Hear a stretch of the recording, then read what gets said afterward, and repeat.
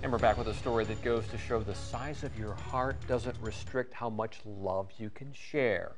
10 on Your Side's been collecting coats to keep families warm for more than 30 years now. But our Coats for Families drive wouldn't be anything if it wasn't for the generosity of the community. New at 5, 10 on Your Side's Chris Horn is here to tell us about a special donation that arrived at the station a few hours ago. Chris? Yeah, Lena, and it's an impressive one. We received nearly 100 coats, about 3 this afternoon here at Wavy, and the driving force behind it is just 12 years old. So many coats that it took several trips with several bulging, hefty bags to get all of them into our lobby. Ben Rutter is a 7th grader at Walsingham Academy in Williamsburg. For his service project, he set out to make a major impact on our Coats for Families drive and collected all these coats in just the 3 weeks since Thanksgiving.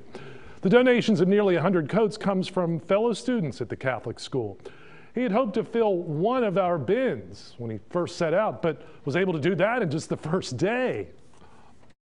So one day I realized I had a lot of coats in my closet that I didn't wear anymore. So I went to my principal of the lower school and I asked her if she could send out an email or in the daily newsletter if she can send it out about if you want to bring any coats in. I feel really good. It's going to help people in need for the cold winter season. Ben says he wants to make this an annual project, and his goal to double this year's total and reach nearly 200 coats next year. The Coats for Families campaign is still going strong. It runs through December 31st.